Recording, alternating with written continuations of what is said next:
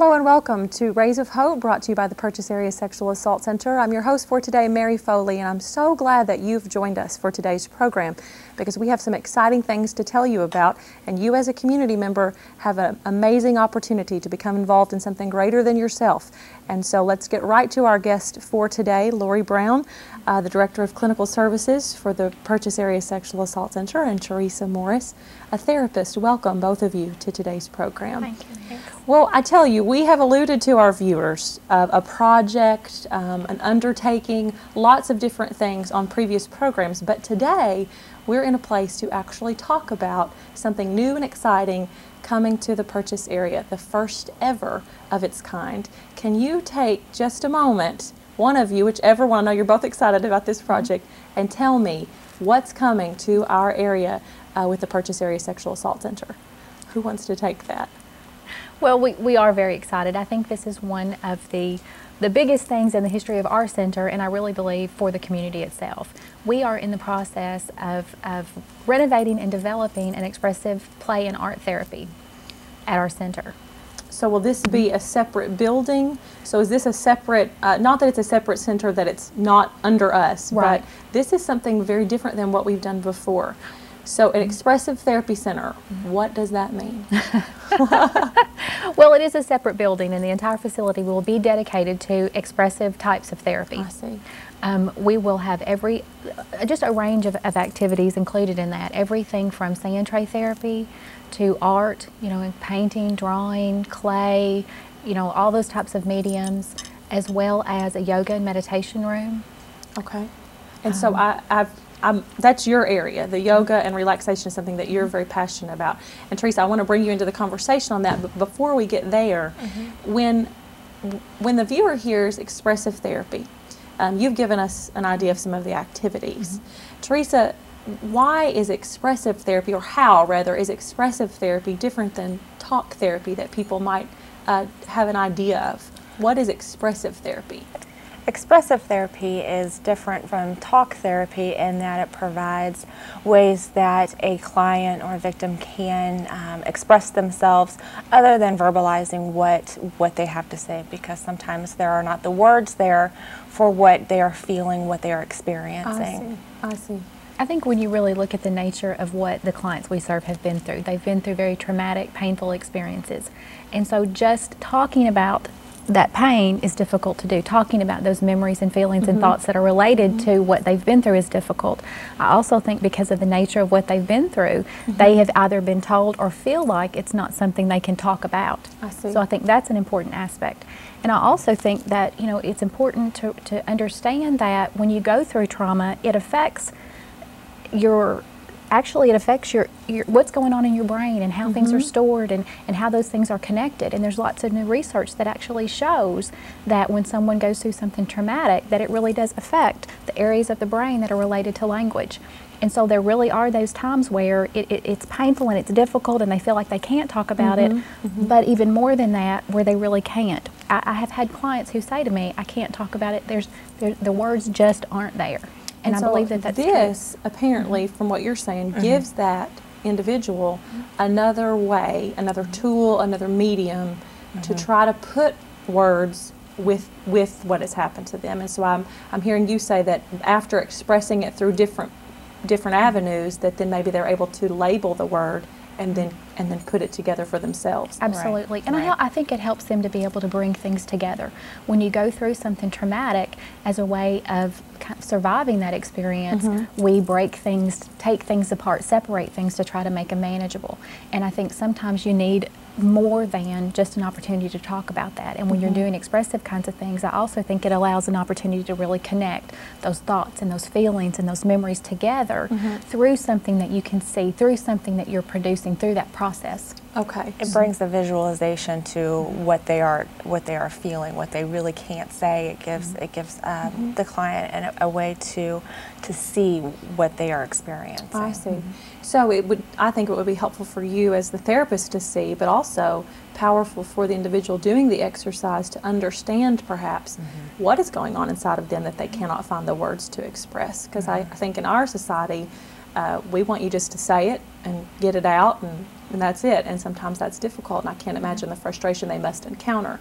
So the viewer, I guess, I hope now has a better understanding of what expressive therapy is when we label it the Expressive Therapy Center. We know why that it's necessary. Tell me, either one of you, both of you, tell me what types of activities, you made a list at the beginning, but what types of activities will people be engaged in? Mm-hmm.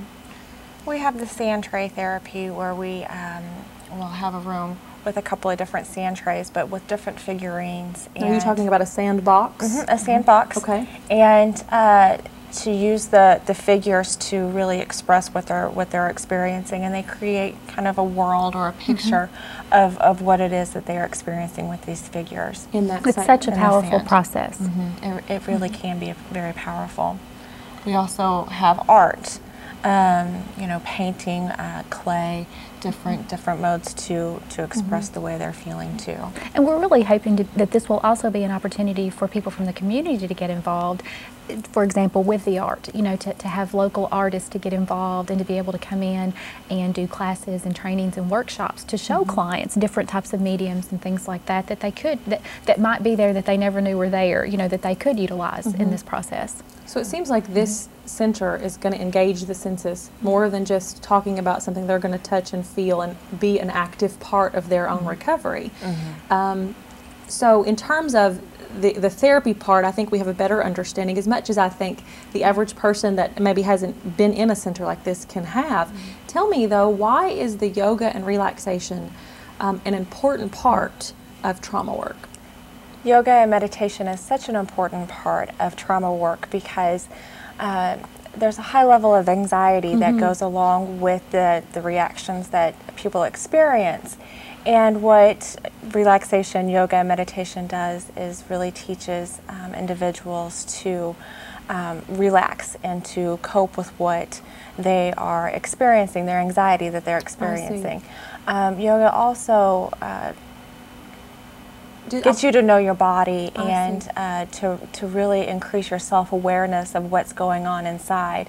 And that's what we also try to do in trauma work, is really trying to understand what is going on inside of your mind and your body and connect the two.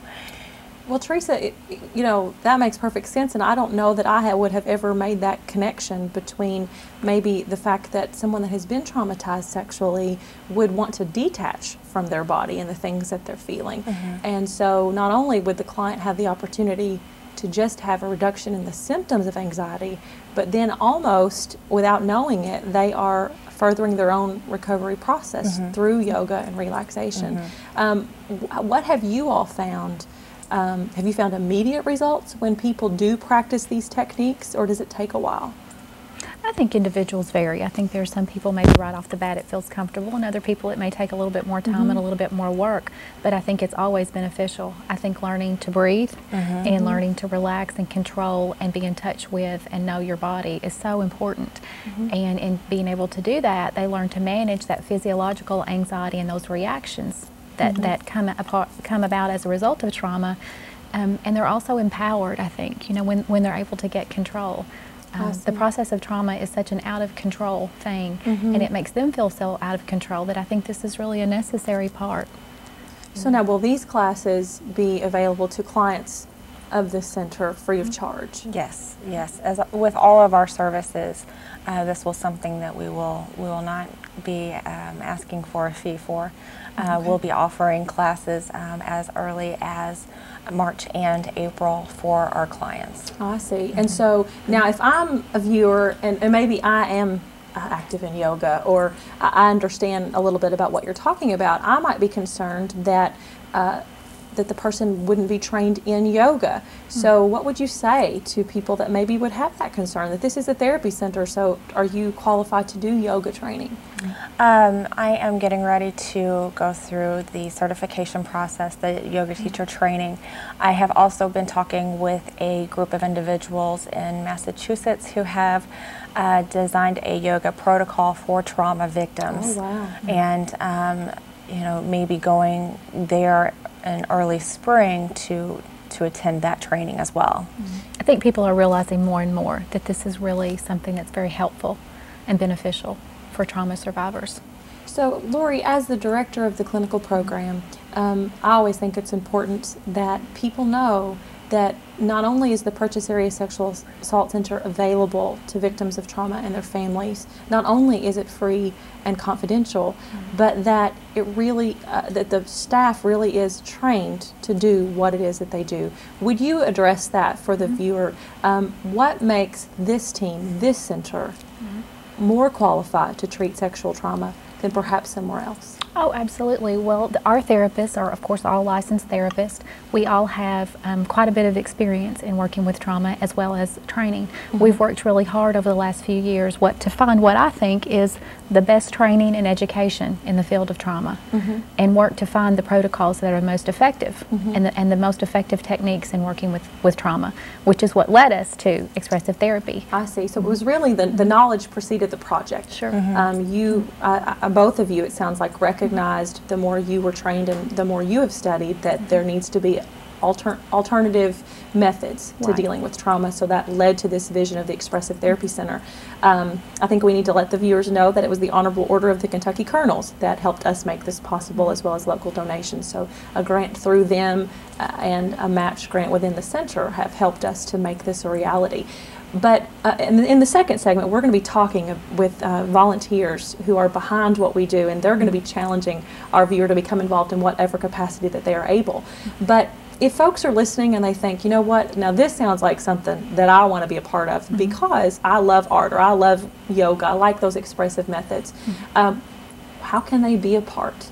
Well, actually, in looking for different activities and types of art and things to get clients involved in, we came across the idea of clay and tiles and different art projects.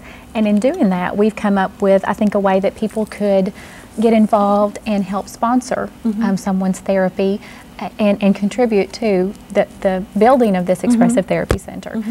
We are putting together mosaic works of art on the walls throughout the Expressive Therapy Center and using these tiles to do that. And these are tiles that clients, as well as staff and volunteers who work with trauma survivors, have created and are in the process of creating, that will be there, I think, as an inspirational to inspire, the people who come into the center. It takes a lot of courage, to come in and ask for help when you've been through this type of trauma and you've been hurt in this way. And so what I'm hoping is that when people come into the center and see these tiles and this work of art, that they're going to be inspired and encouraged and feel supported. And we have had an overwhelming response from the community so far. So quickly before we take a break, there is a way for businesses and church groups and individuals to purchase a tile that will benefit the center. Those messages, they can determine what goes on the tile. A client will paint them. So in a sense, it's sponsoring a client's recovery. I can only imagine what it must be like when a client walks in and sees that the business and the community is behind their recovery. Thank you so much for being here. We're going to go to a quick break. We're going to be back to talk to some volunteers, and we're very excited about what's going on.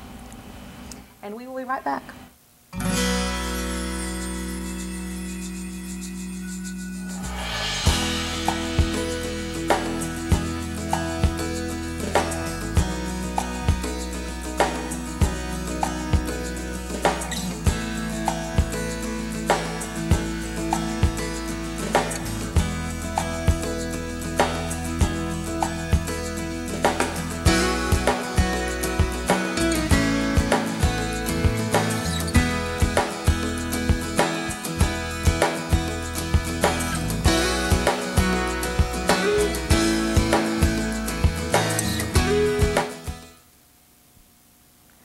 Welcome back to Rays of Hope, brought to you by the Purchase Area Sexual Assault Center. I'm your host, Mary Foley, and I'm so glad that if you're joining us for the second half, that you have joined us, and those of you that have stayed with us, we have some more exciting news to bring you. We're talking today about the Expressive Therapy Center that's going to be a part of the Purchase Area Sexual Assault Center.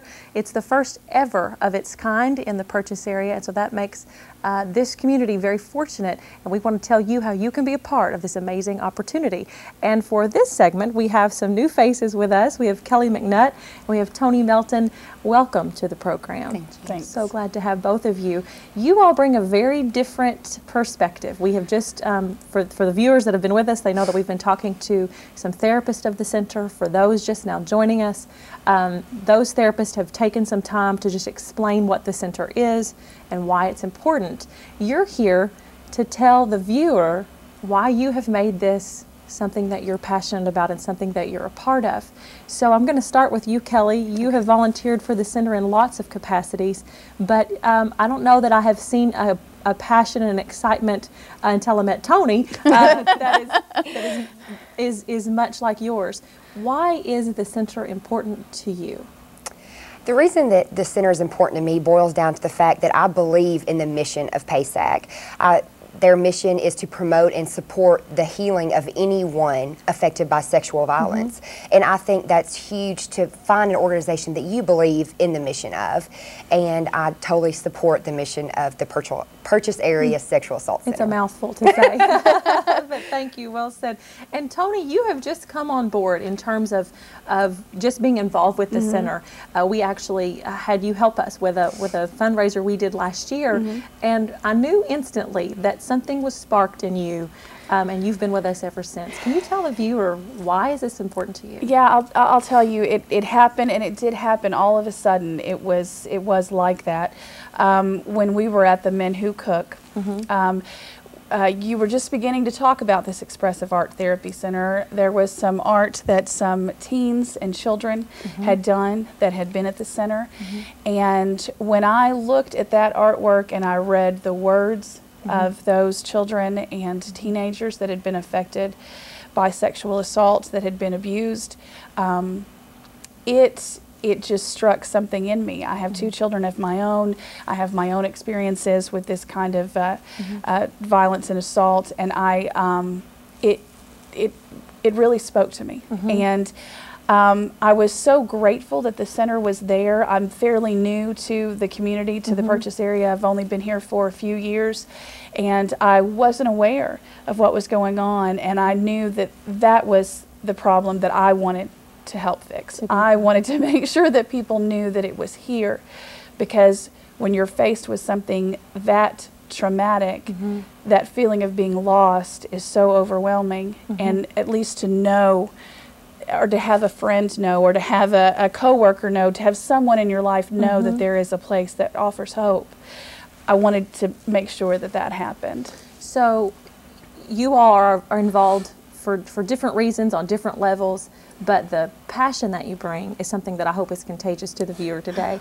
And just so that we go ahead and create the scope of the problem, and I think what you're referring to, I want to let folks know that in the last fiscal year, the Purchase Area Sexual Assault Center served 981 victims of sexual crime.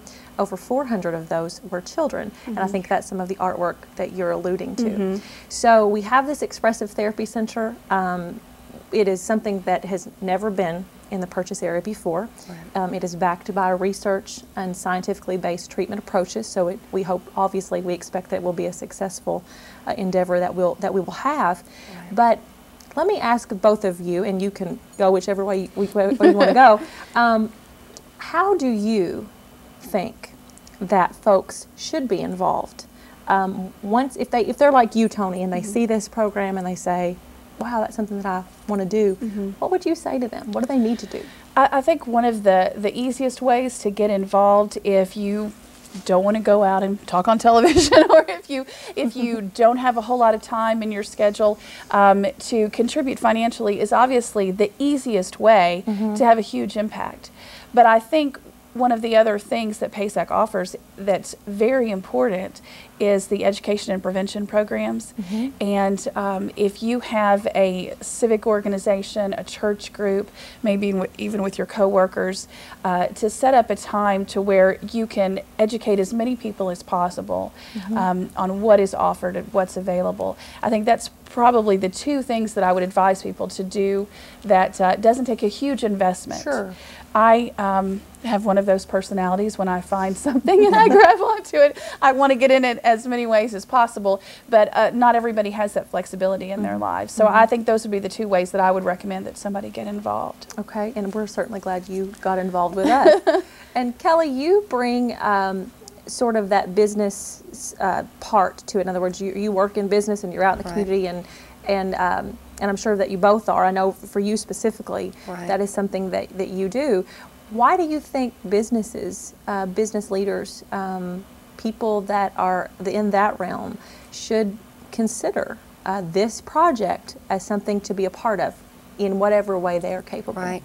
I think for businesses, it's very important to be involved in your community. Being such a small community that we do have, the way to build that sense of community is to get involved in different organizations around the community. With the PASAC and with this Expressive Art Therapy Center, just by purchasing one tile, $100 a tile, that's a great way to even promote your business through the center. So when those victims come in, you know, like you said earlier, it's so important for them to see who supports them. And knowing that a small community, you know, the small business in a community is involved, I think would speak volumes to those victims. So you have said you're new to the area. You've been here in different capacities for a while. How do you think that the Expressive Art Therapy Center will help to create a stronger, safer community from your personal perspective, for your family and for yourself? I know that I've taken my eldest daughter, who's 11. She'll be 12 next month, 21 in her mind. But I've taken her to the center. She has seen the building. She knows what's happening. It was very comforting for me to see her comprehending, to taking it all in, to what it's all about, and some of the pictures that were up there, they really affected her as well. And I think that it's very empowering to anyone, male or female, to know that there are other people supporting them. And I think, especially with the tiles, I think it's a way really for the individual to be a part of something that is everlasting, to offer your little bit of hope that will be there forever for every person that's touched by this.